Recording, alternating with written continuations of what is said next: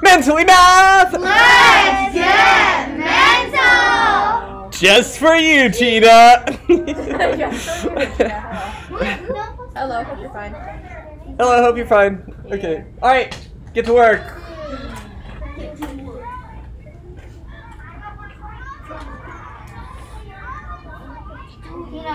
Okay, enough.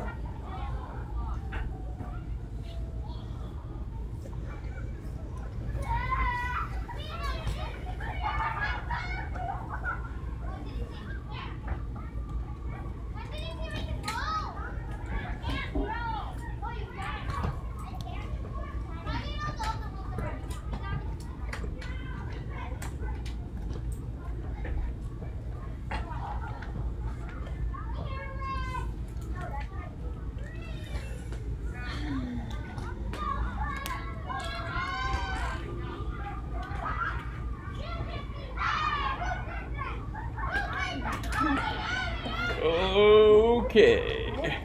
I think that probably gives you a little chance to get out ahead. Alright, so 4 and 8 tenths. 7 and 8 tenths. 8 and 1 tenth.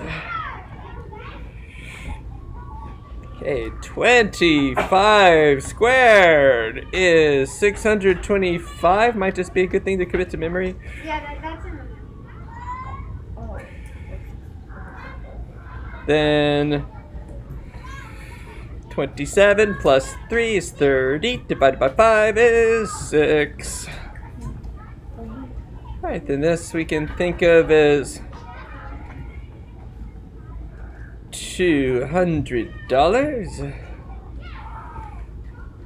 plus $40.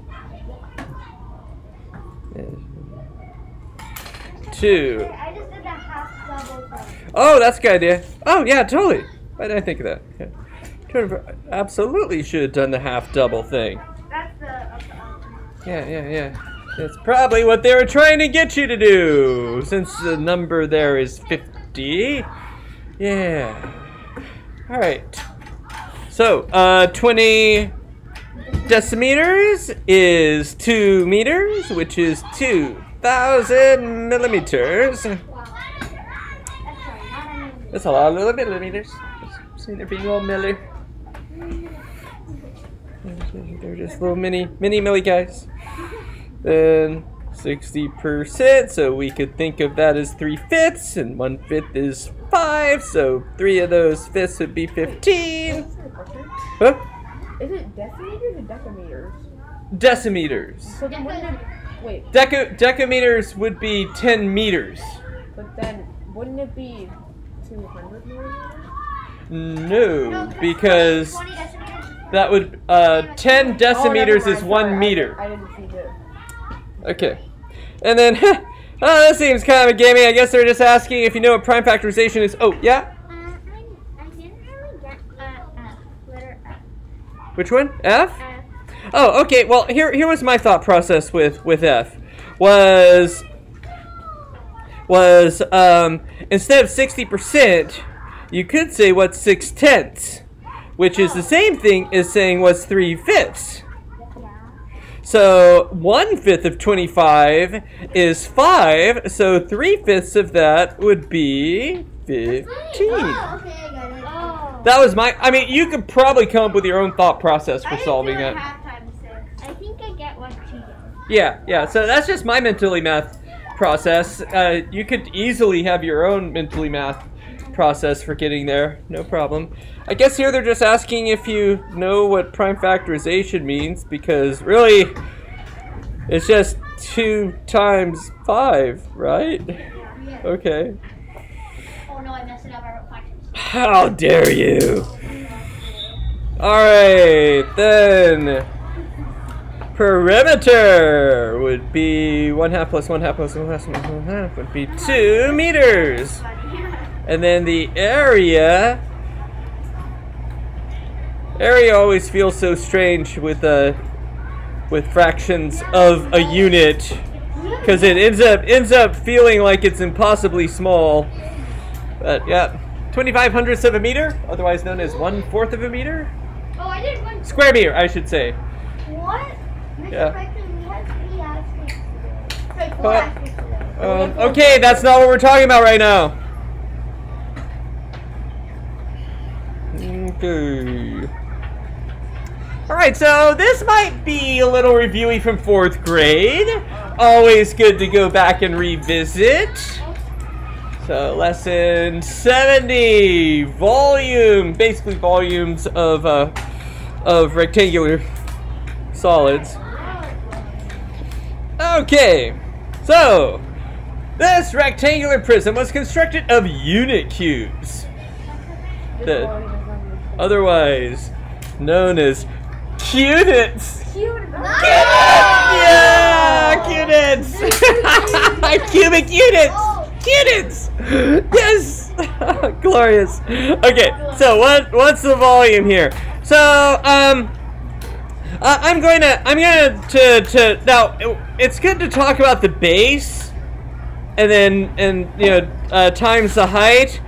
But just for the purpose of these, I'm going to use the top as the base, just because you can see the cunits. That's good. Okay, was that a question? Okay, so.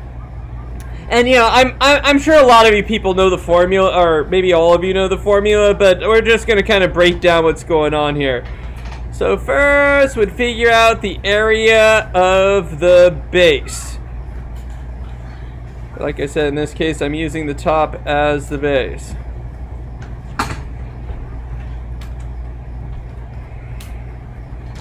So, I mean, you could just count them. However, we could also break this down as the length times the width. Right, and so, I'm going to get to the height. No, when you calculate volume, do you do length times width times height for volume? Yes, but the first thing we're going to do is calculate the base, because that's kind of what they're doing with their examples.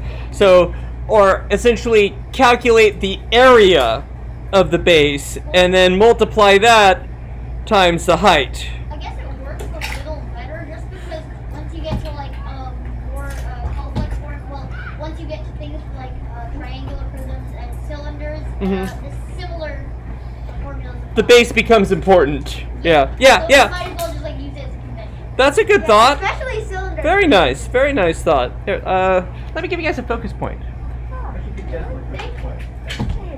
Nice thought. No focus point. Okay. So hopefully everyone's already kind of figured this one out. So we've got 3 going across here.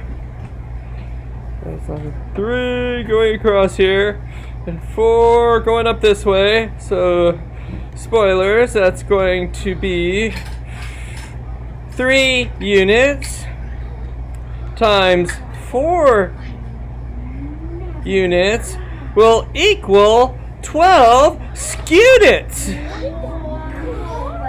And then we now multiply that times the height, which is 3 units.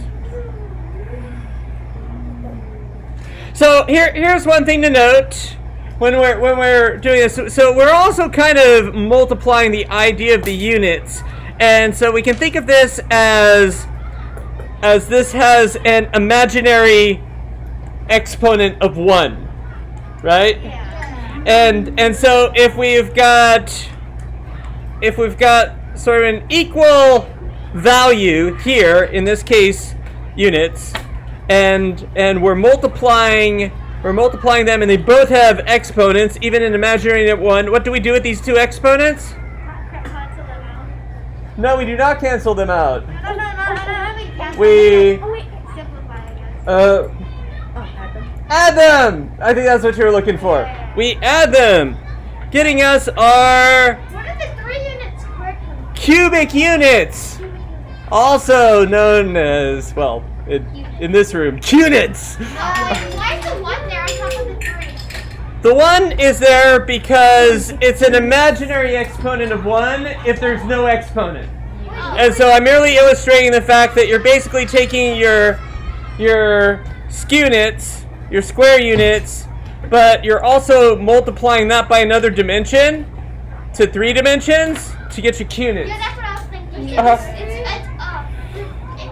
3D. Yeah, so getting you 36 cubic units or cunits. Yes. Would you need to put the 3 there? Oh yeah, you definitely need to put that there. You absolutely need to show that you're talking about cubic units, or you are absolutely deadly wrong. Oh wait, we have a math test tomorrow, don't we? Yes, we will talk about that when I'm done with the video. Alright, so looking at this, and yeah, I'm obviously kind of meandering along with this. You see if you can come up with the volume of this faster than I can explain it. Okay. So I'm going to start by looking into computing the area of my base, and you know, like I said, I'm just gonna use the top as my base. I mean, I could do something like that and then start like doing, but that's, I don't see the need for that. Okay, so then this being 3, oh, let's see, this being 5 units long and 4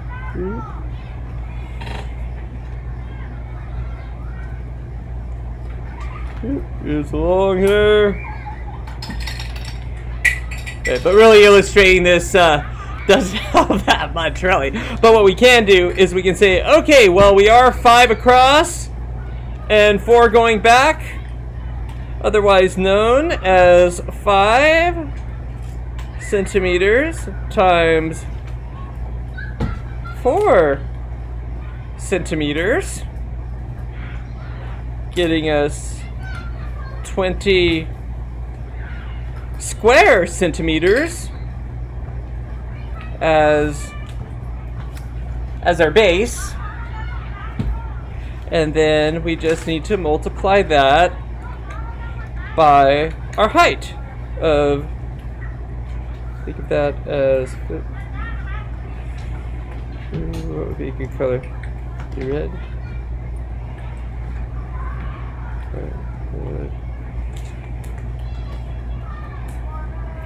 Figure this out. We go like that. We call it like that. I can practically count it. Okay. But really, we just need to multiply by 3 centimeters. So 20 times 3 would be 60. Then adding our units together,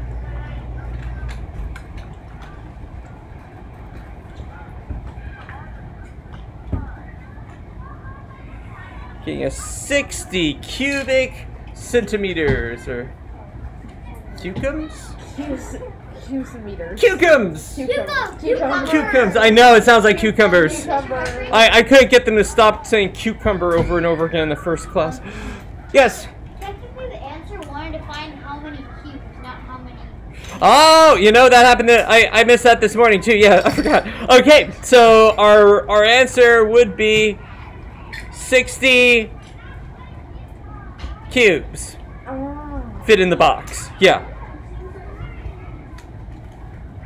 Yeah, sorry. Our actual question was, in fact, find the number of 1 centimeter cubes that can be placed inside the rectangular box. So yes, the correct answer would be 60. that 60 cubes can fit in there. Yeah, thanks for reminding me. Okay. So, looking at this, so we're trying to figure out the cubic volume of this, and these were inches, I believe. Yeah. Yeah. So you could think of this. Now, you know, one thing about the exponent of 3 is, you know how if there's an exponent of 2, we call that square, you're squaring the number. Because getting that, is the same formula for computing the volume of a square, or the area, of a square. And so whenever you see an exponent of 3, the term for that is that it's cubed. So we can think of this as 4 inches cubed, or 4, yeah. Is the parentheses to show that it's well, you see, if I, yeah, it means you multiply everything in there. Now, if I wrote it like this, I wouldn't be doing my inches. Right, so yeah, and I'm just kind of writing it out like this just to sort of emphasize the point that when we see an exponent of 3, we say we've cubed the value in there. And that's because it is the same formula for getting the cubic volume of something. So this being equal to 4 inches times 4 inches times 4 inches. And so we can do our 4s. 4 times 4 is 16. 16 times 4 is 64. And we can think that there's an imaginary exponent of 1 on all these, and so we can just add the 1, 2, 3 together.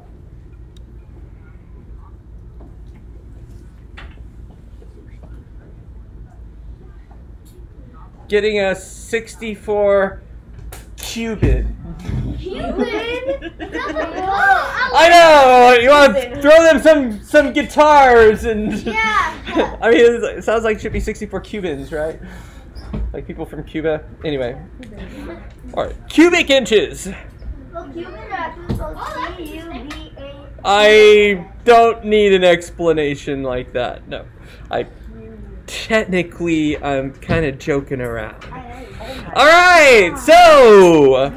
let's figure out the volume of this shape. Now, there's a couple of different ways to go about this. It's the same as like when you were getting the area of an irregular figure. Remember how that goes? Except now we're going 3-dimensionally, and there's probably 2 methods of going about this. Actually, people showed me there's really kind of 3 methods of going about this. With this particular shape. But, one that we're not going to use being you could figure out what the volume of the entire thing would be if this was there, if this was actually like, part of it, and then subtract out the cube that's missing. But what the book says, and what's probably the really most elegant solution, is compute this and this separately and add them together. Just like you would with an irregular shape with rectangles, you make it into 2 rectangles you can use. Probably a lot better. Right? That's a lot better. So you multiply, so you turn it into 2 different... Yeah, turn it into 2 different geometric solids, get the volume of each of them, and then add them together. I'll give you a moment to work on that. Are you doing this? I did it. Okay. And then I'll show you a trick that wouldn't work for most of them, but does work for this that the other class pointed out.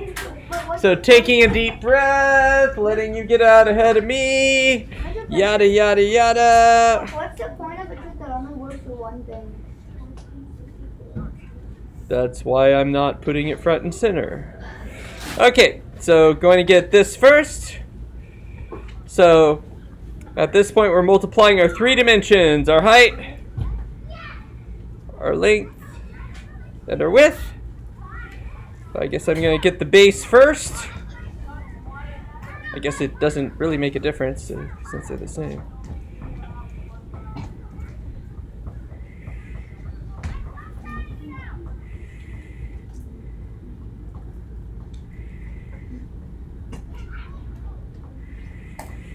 squared. Oh, I need to clean off my screen or something. All right, then multiplying that times the height. And so there we could say 128. And then, so in case you needed a refresher, since this is 4 centimeters, and this is 8 centimeters, that tells me that this part is... 120. No, not the question I asked.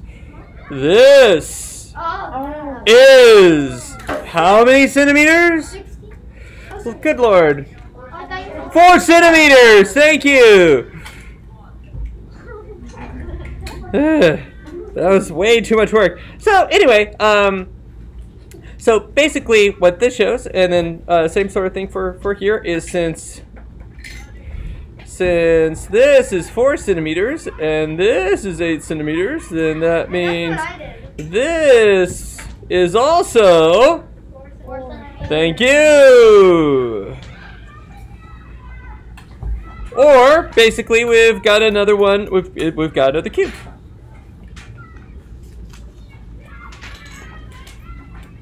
Right, and as we talking earlier,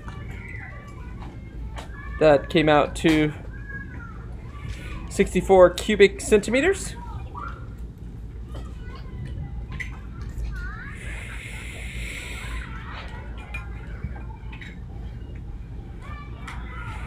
$192 centimeters. Do you want to figure out what the sneaky trick for this one is? Wait, you subtracted the...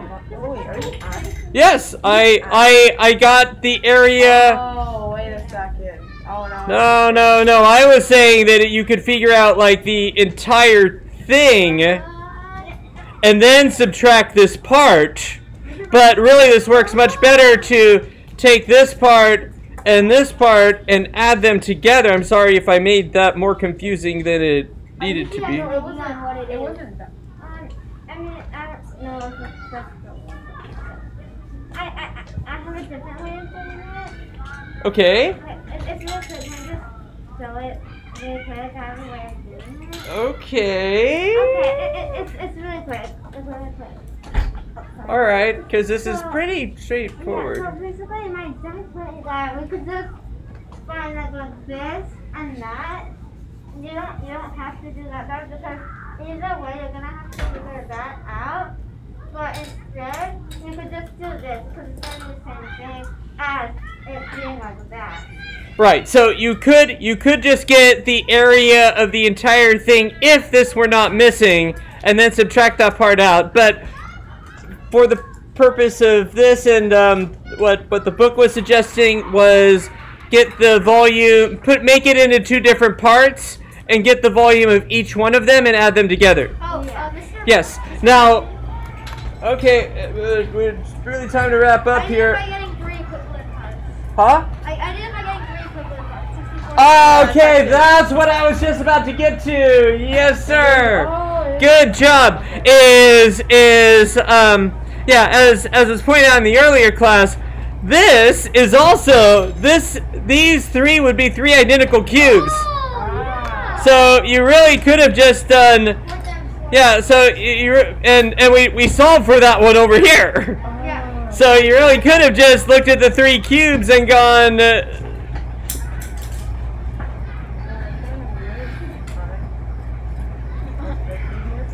you just do it 64 times? Can you just say 64 centimeters? Why? Can you just say 64 centimeters times 3? Oops, what am I doing here? No, because that would be... You could say 64 times 3, yes. But you know, multiplication is just repeated addition. So I was, yeah. Yep. Let's get my... Alright. Ta-da!